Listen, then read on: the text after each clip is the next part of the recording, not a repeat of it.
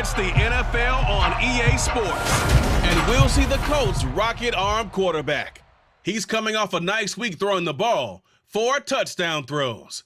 It's the Colts and the Bengals on Sunday night.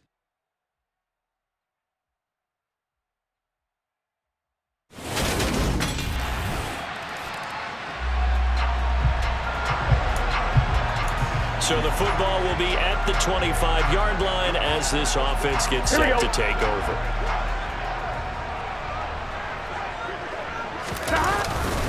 The drive will commence with a run by Mixon. And not a whole lot of room to operate there on the first down run. He gets maybe 3. Here we go. The last run got 3. Now here's 2nd and 7. Once again, they run with Mixon. That one a first down pickup of 8. The Bengals sitting at a very solid 4-2 record through the first 6 weeks. And they come in with fresh legs. They got the extra time off thanks to an early season open week. And usually your hope is that your open week comes a little bit later in the year. But when you get a chance to get your fresh legs back, you have to take that time and run with it. And that's what they're trying to get done here. 8 yards to go on 2nd down. Inside handoff to Mixon. And able to get a couple as he's across the 40 to the 41. And hold on here, because on that last run, it looks like we have a player who was shaken up. So as the medical staff takes a look, we'll step aside.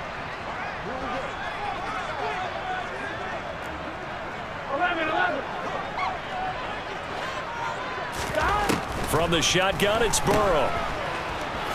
Oh, look at the juke. And this will not be enough. On 3rd and 5, he only gets 3. We can make this one pretty simple. Locked up all of his progressions downfield, forced to get it to his running back. But how about the way they ran to the football and knocked him down to force a 4th down?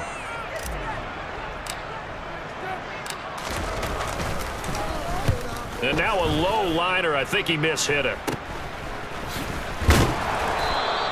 Well, pretty woeful there. Just 23 yards on the punt. And the Colts will go on offense here. 1st and 10. Here comes the Cincy offense about ready to go here on their next drive. Here we go. Coming off every player's friend, the open week from last weekend. Oh, there's no doubt about that. Even if you're coming off of a loss as they did, the open week is exactly what you need after you kind of get over it a little bit, right? Rest up the mind, rest up the body, get yourself ready to go. And they have to be eager to play again, especially since they lost the last time out. That's going to be caught by Alley Cox. And they work this well upfield across the 45.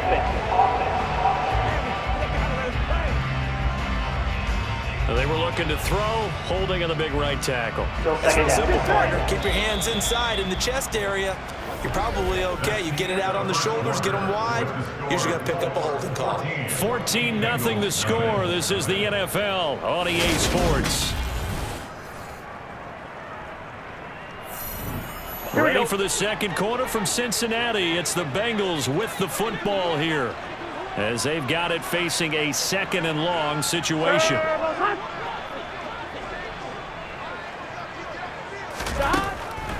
After the penalty, it's Mixon. And down he'll go at the 25. Naturally so. The defense was keyed in on everyone but the back on that play, and it took them an extra second to react when he got the carry. It's still a tough 3rd down to pick up here, but a lot more manageable after an excellent carry on 2nd down. And Burrow going to be hit and taken down. They got him. Quiddy Pay getting in there and burying him behind the line.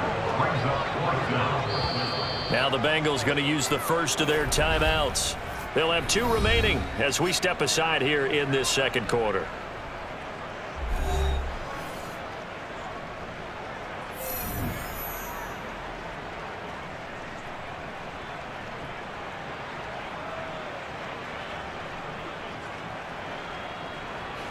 The Bengals bring out their punter now as the drive goes backwards, so he's on to punt it away.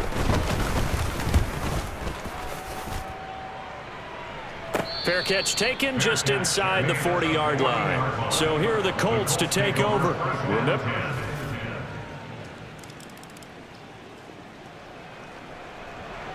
So the football will be at the 25-yard line as this offense gets set to take over. On one, ready?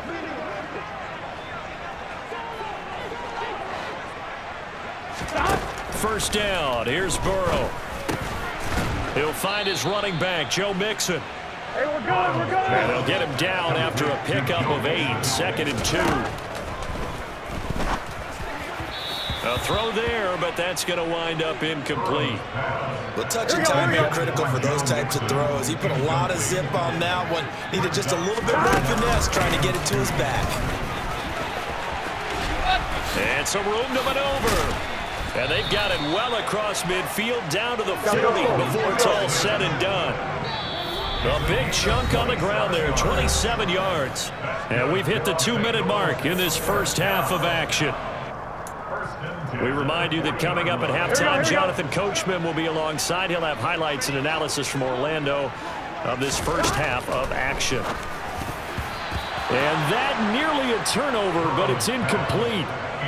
Oh, fortunate to retain possession there, and it's 2nd down. That certainly appeared to be a play call where they were just trying to make 2nd down, 2nd and short. I think they thought the coverage was off a little bit more than it was. Nice job there pressing up on it and forcing the incompletion. And that's going to be caught. T. Higgins. And they'll get him to the ground. He has another first down at the Colts' 15-yard line. Now here's a look for the end zone, but that one's going to wind up incomplete. That close to their first points of the game. Just needed to hang on just a second longer, but he couldn't complete the process of the catch through the jostling from the defender. So after the incompletion on first, now 2nd and 10. Now Burrow. Toward the end zone, but that's going to wind up incomplete. And he's only hit on 2 of his first 6 passes. Time for a quick quarterback regroup here with a big 3rd down coming up. Throwing again, it's Burrow. Got a man, it's Chase. He completes it. Touchdown, Bengals. Jamar Chase with a lucky number 13 touchdowns now. The Bengals drive about to get going. Well, Charles, we'll see what they can do here. Not a ton of time left, but enough certainly to get points out of this drive, and they need them right now because they're trailing. Yeah, this is exactly why you practice a 2-minute drill all through camp and at least one practice each week before a game. A minute left, more than enough time to string a few completions together, reach the end zone, and then make that walk back to the locker room just a little more animated. Gotta go. To throw once more on 2nd and 10. Burrow. That's going to be brought in by Higgins. And they work this well upfield across the 45. They will throw on first down with Burrow. That one almost intercepted, but it's incomplete. Not a good throw there, and it'll be 2nd down. I think it's high time to get him some passes that he's comfortable with. Some easy throws, some completions. He's not even hitting at 50% thus far. Well, certainly that has played a big role into why they are trailing right now. Burrow once again here on 2nd and 10. He will find his man Chase complete. And they'll get him to the ground. And he has another first down at the Colts' 32-yard line. Let's just lean on the word good here, partner. Good way to start the second half. Good safe throw. And a good quick first down as well. Okay, Brandon, thanks very much. Welcome in, everyone, to our EA Sports Halftime Report. Let's get you caught up on what's going on around the NFL. We'll start up at MetLife Stadium in New Jersey, where it was the Jets who were able to come away with the win at home. Zach Wilson, 4 touchdown passes in the victory. Next, we head off to check out another game. And they were losers in that one to the visiting New York Giants. Saquon Barkley, 2 touchdown runs to lead the way. And one more to highlight, a good one on Monday Night Football between the Kansas City Chiefs and the Denver Broncos. On now to a look at the next-gen stats for the Colts in that first half. And a big part of their success on the scoreboard is their success in the running game. Over 100 yards as a team in those first 2 quarters of play. Meanwhile, for the Bengals, they didn't have quite the same kind of success running the football. But still, not bad for one half of play. Both these teams getting a chance to dry out. Maybe change their cleats if need be. But halftime's just about over. Time to get back to it. And for the call of the second half, here's Brandon Gaudin. All right, Coach.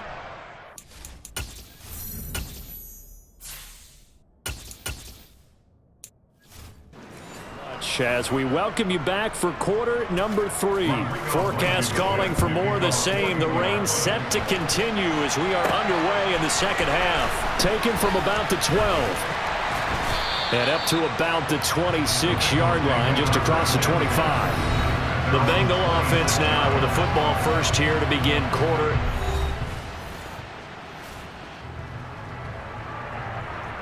Let's go now.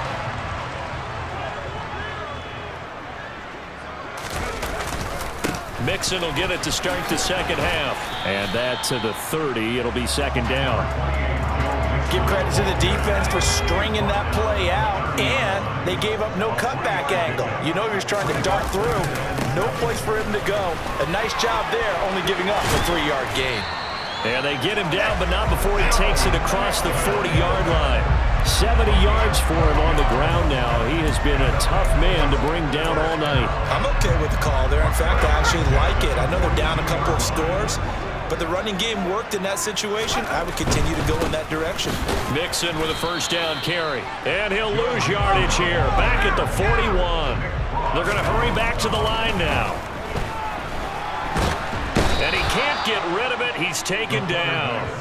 A loss of 3 on a sack made by multiple defenders. A couple of plays sent them the wrong way, and now they face a 3rd and 14. And now the first throw for the backup quarterback. Open man is Chase, complete. And he is going to have a Bengals first down as they're able to get the 3rd down conversion. Off the play fake. Jacob. And it's knocked away and incomplete. I'm sure it was a tough halftime trying to figure out some strategy to get things going. Trailing by a lot when they went into the locker room. He's just trying every avenue to spark his team here to begin the 3rd quarter. Not a lot going on that play, though. Now, meanwhile, a pass that should have been intercepted, but it winds up falling incomplete. The goal is certainly to try and make a big play happen and climb back into this game, but you have to be careful. If you overdo it, you could turn it over and hurt your team. This offense in desperate need of a conversion as they come up on 3rd down. They'll look to throw again. And that is incomplete, but a penalty flag coming in. This could be a first down. Well, there were about 70,000 that were quickly calling for that flag. It comes out there for pass interference. And what do you think, partner? A little sarcasm in that cheering from this crowd here tonight. What they're hoping now is to go a little momentum off of it and give them a more genuine reason to cheer down the road. Looking to speed things up here, going with some tempo. Back to Mixon on 2nd down. And he'll go down here right around the 23-yard line.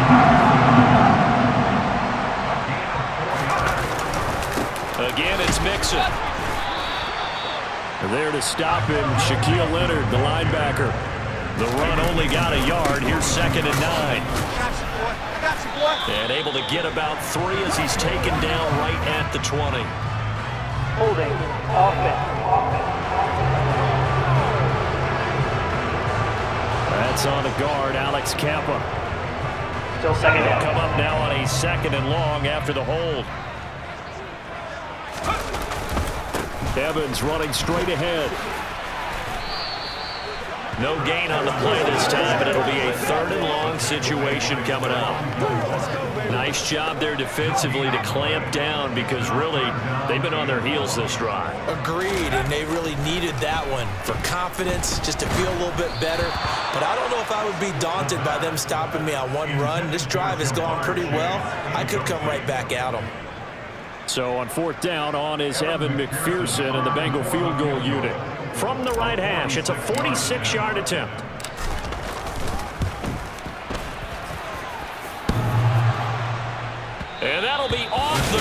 crossbar and out. It's short. He couldn't get it there. It's no good. And this will remain a 2-touchdown game.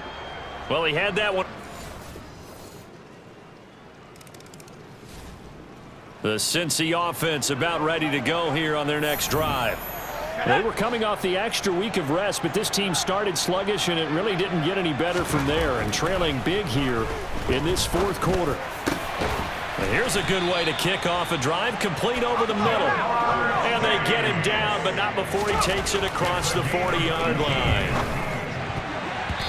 And now a throw on first down there, but it's incomplete. They lead big, and a major part of that has been how they've taken their play to a whole new level this second half.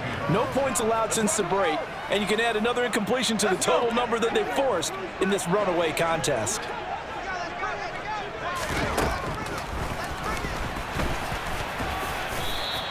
He'll get 5 out of the keeper, but now it's third down. That second down play call was not to pick up the first down. It was to accomplish what they did to get them into a manageable third down because they had incompletion on first down, so they were behind the sticks. And now the ball's out. Fumble near midfield. And they're going to mark him down short, maybe by about a yard, if that.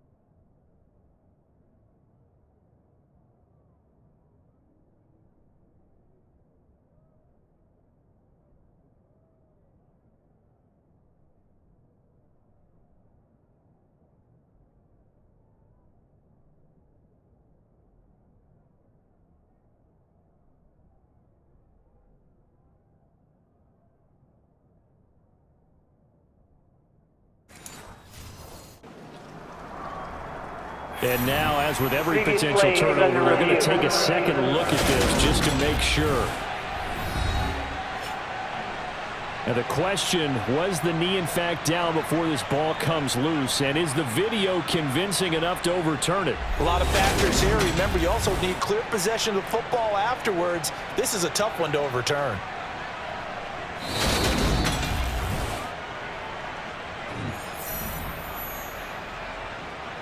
After review of the play, the ruling on the field is reversed. So that one overturned. They say the knee was down, and that will not be ruled a fumble. Got to try it here. He's back to throw. And the tackle going to be made at the 38. And now a stoppage, and looks like we have a Colt who was shaken up on that last play. So the fourth down conversion has him inside the 40 now, 1st and 10. And this will be incomplete. Physical play on the football there, and it's 2nd down. An incomplete pass on 1st down. That leads to a 2nd and 10. Throwing again. Jacob. Open man downfield is Chase. He's got it. And they'll get him to the ground. He has another 1st down at the Colts' 13-yard line. That's to Chase. He's got it. Touchdown, Cincinnati. Jamar Chase with his 14th touchdown of the year, 2nd of the game. And the Bengals have got it back to a 2-score game here in the 4th. They'll let Mixon try and run it in. And he is going to be stopped short of the goal line. Oh, they'll mark him inside the 1. He just couldn't keep churning those extra few inches. And the 2-point attempt is turned aside. After the touchdown, McPherson on to kick this one away. And that'll carry over the back line of the end zone for a touchback. Now Jonathan Taylor and the Colts offense retakes center stage. He's already hit pay dirt twice. He's up over 100 yards. He is feeling good. And he's just zipping along today. Everything coming together for him. It's that type of a day that you see a back just got to have a grin on his face every time his number is called, because he doesn't feel like there are going to be any lost yardage plays, nothing but big-time positive runs. Making the sideline grin as well. Clock continuing to run. They'll probably wind this all the way before snapping it on second down. Again, it's Taylor. And not much to speak of. Call it a 1-yard gain up to the 26. And, CD, you look at this defense, what kind of pressure are they under trying to stop a team that has won 5 games in a row? Well, to me, it makes their job harder because you know you're going up against an offense that's playing at an elite level, and sometimes you can get too caught up in trying to play the perfect game. You're trying to be too precise, too fine, instead of just letting it rip. And I think that's more the priority than trying to be absolutely perfect. No, they stopped him shy of the marker, thought they were bringing up 4th down, and then that penalty. Let's face it, they thought they had bent, but could absorb that, right? Instead, they broke as a result of their own penalty. And he can only manage to get a couple. 2nd and 8 coming up. The last run got a couple. Here's 2nd and 8.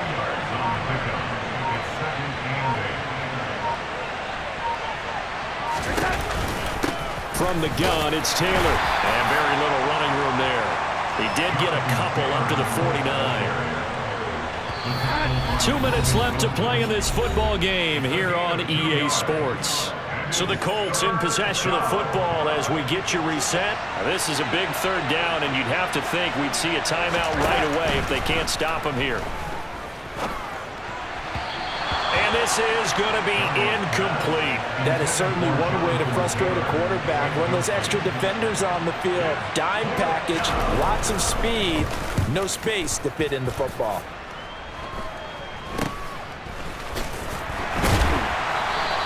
That'll go as a punt of 34 yards that time. And the Bengals take over 1st and 10. So now the Bengals down by 2 touchdowns. And time, a huge factor. How will this thing pan out? We'll watch as they come up on 1st down. Throwing to start the drive. Jacob. And that one incomplete, but now a penalty flag coming in late. That might be PI. So a PI call going to cost him there defensively. What did you see? Well, I think it's the right call, partner, because sometimes we'll see officials kind of let them play. But by the letter of the law, that's definitely a penalty. Now here's a pass on 1st down. It's knocked away and incomplete. Give him big credit for his coverage right there, because when he saw the route break deep, he stayed in position to prevent a completion while avoiding any risk of a flag.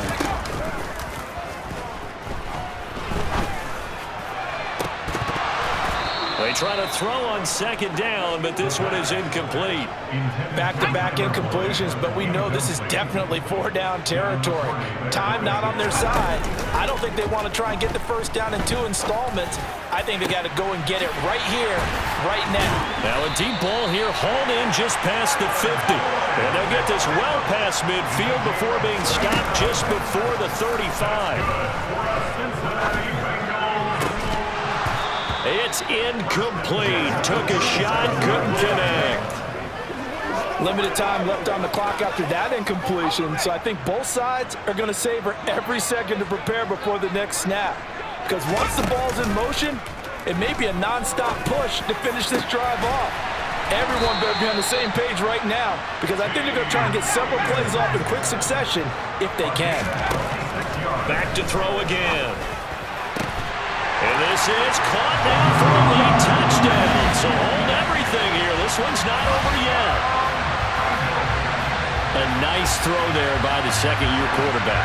And I don't believe that was the kind of play he would have made as a rookie, because usually your rookie season is a continuation of your college days. A lot of one read, and if you don't have it, you just take off and go. Now he's settled in the pocket a little bit more, reading the field and getting to a 2nd and sometimes 3rd progression. That was a nice play. So with just under 40 seconds to go, you figure this is going to need to bounce their way if they have any shot.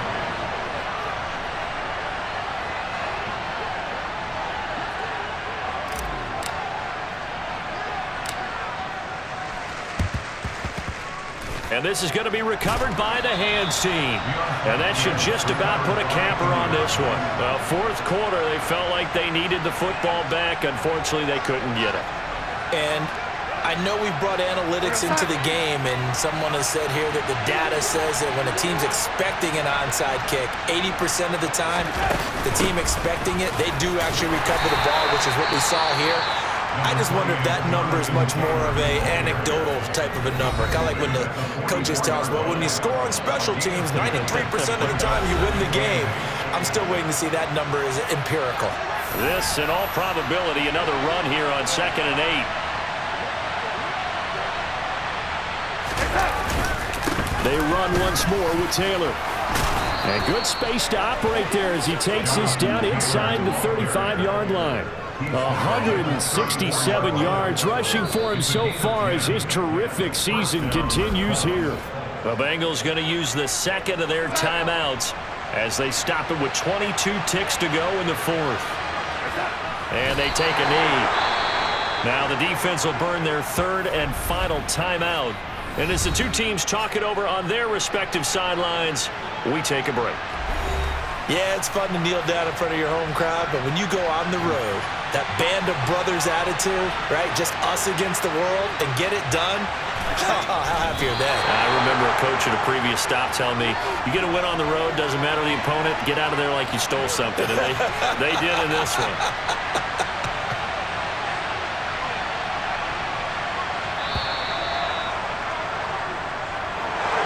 Well, you really can't ask for much more than what we just had here. Not only a close game that went down to the wire, Charles, but a clean one, too. No turnovers in this contest. And I think you're exactly right about that. To me, this is just a pair of offenses trying to find the slightest bit of separation from each other. And they were both hoping that the other side would make the big mistake first. But today, neither side made that mistake. And what we got, a very entertaining game throughout. So for the Colts, they run their mark to 6-2 on the year. And they'll be able to enjoy this one through the bye week before they get back at it again. Meanwhile, for Cincinnati, the loss drops them back to 4-3 so far. And they'll be on the road next week for a matchup with the Baltimore Ravens.